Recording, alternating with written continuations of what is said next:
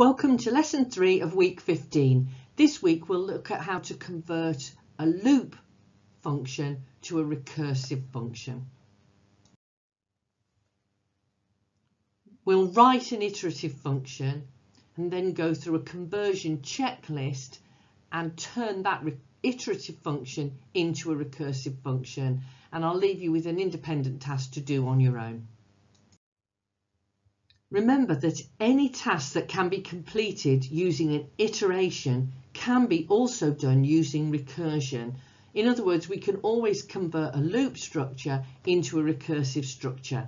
In this lesson, we'll see how. Before we begin, write an iterative function and then we'll use it and you can work along with this lesson. This is a simple task. We've done things like this a load of times. Write an iterative function that finds the largest in a series of numbers entered by the user and returns the largest value. Call it from the main program and print the result, which will be the largest value. So stop this lesson now and write that program, because we're going to work through it and convert it from a loop to a recursive function.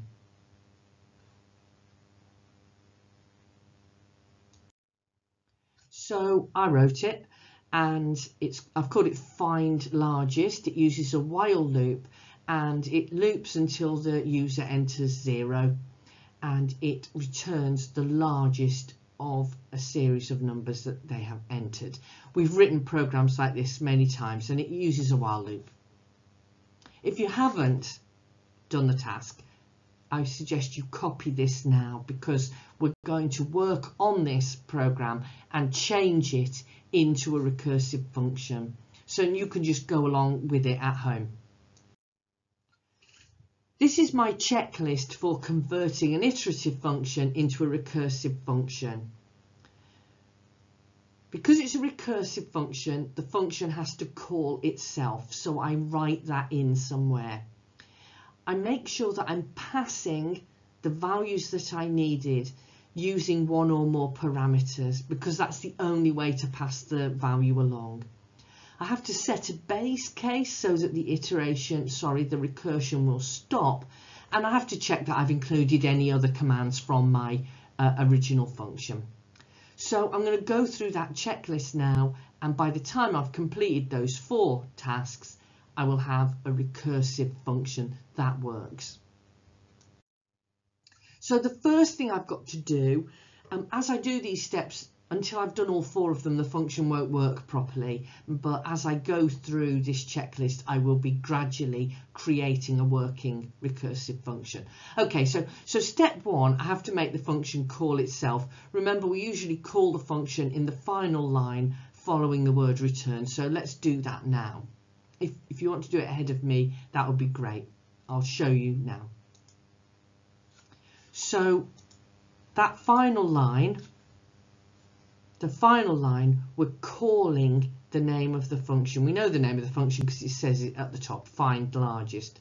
So I have changed the function so that it now calls itself. If I only did that in the exam, you'd probably get a mark for just doing that. Secondly, I need some kind of parameter, because in my loop, the value of the largest number is just continually overwritten by the loop. But that doesn't happen in a recursive function. I have to pass that value along as a parameter. So let's do that. I've changed the function so that it uses a parameter, and when I call the function, I'm passing the same parameter along. We're well on our way now.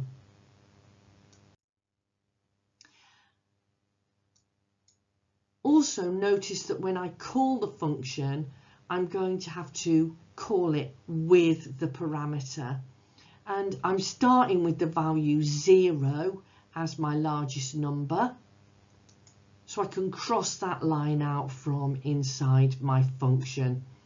I'm not overwriting the largest value with 0 each time. So I've made another change due to the passing of the parameter. I don't have to reset the largest value each time. And when I call the function for the first time, I call it with the value 0. Thirdly, I'm going to have to change the loop into a base case. The loop repeats while the number does not equal 0. The test that follows the word while is the test that continues the repetition.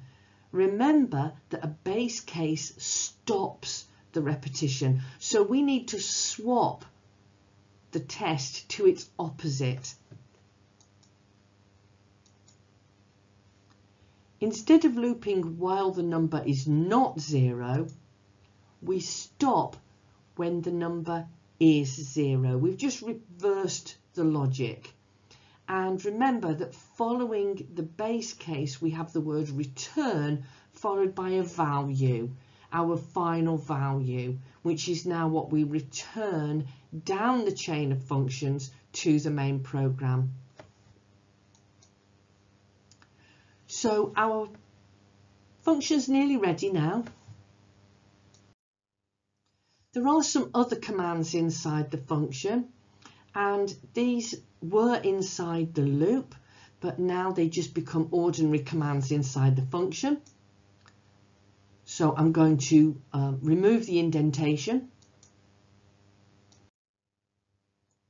and I don't need to keep have multiple lines telling the user to input a number. It's okay if I just do it once with each recursion. So that's actually the finished function, and that's the final line that calls it in the main program. So my conversion checklist, I make sure that the function calls itself. I set the base case, which is the reverse of the while loop test. I use parameters to pass values along, and I make sure that any other commands are included in the function.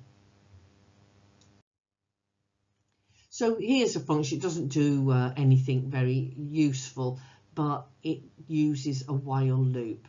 So can you convert that function so that instead of using a while loop, it uses recursion and returns the value a when it gets to the end of the recursion. Also write a line in the main program which calls the function and prints out the result. Okay, we'll do more about this in the next lesson, where we'll convert recursion into iteration.